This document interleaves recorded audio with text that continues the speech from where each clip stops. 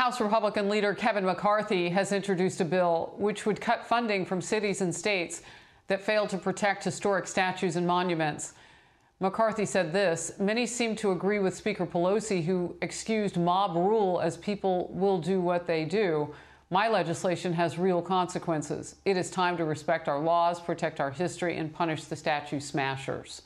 McCarthy's Democratic opponent this fall tweeted this: "Is this a joke? Someone tell this fool that almost 140,000 Americans have died and millions are unemployed.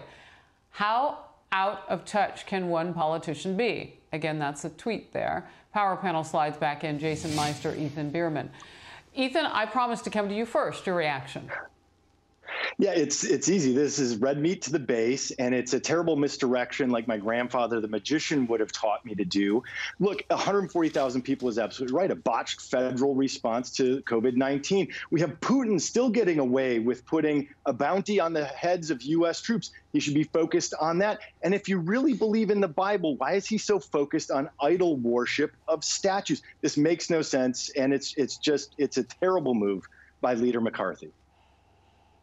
I got a lot out of that, including that your grandfather was a magician. Jason? Harris, I couldn't disagree more. Look, it's wrong, okay, to erase American history and our heritage.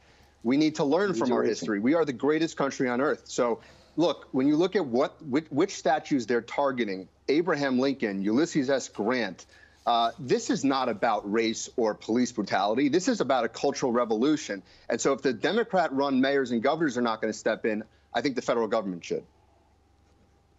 So I just want to make sure I understand you right, Ethan Bearman, that, you know, now is just not the time to talk about this. But what about the idea of enhancing what we see, protect what's up there, protect that history?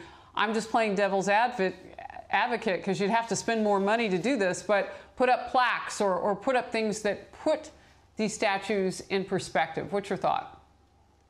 Well, I'm a big believer in teaching history. I think that's one of our shortcomings in this country, is we forget every human generation. I agree what has happened before us. Yeah, we need more. So I know you do. So look, history is taught in school and history books at museums and elsewhere. We don't need to have statues up of traitorous Confederate generals. Those are not necessarily necessary in the public square. The plaque serves no real purpose in that situation. Look, I think that there is a good conversation to be had about people like Ulysses S. Grant. He actually was an abolitionist and married into a family where he fought against their slave owning. So I think that there's a great conversation to be had there. But to defund cities in a time when our economy is in a deep recession, it's just the wrong move by Leader McCarthy.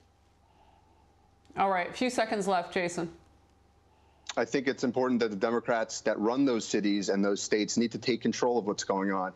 This is American history. We should learn the good, the bad, the ugly, and we shouldn't be allowing this cultural revolution to erase our history. Jason Meister, Ethan Bearman, good to see you both.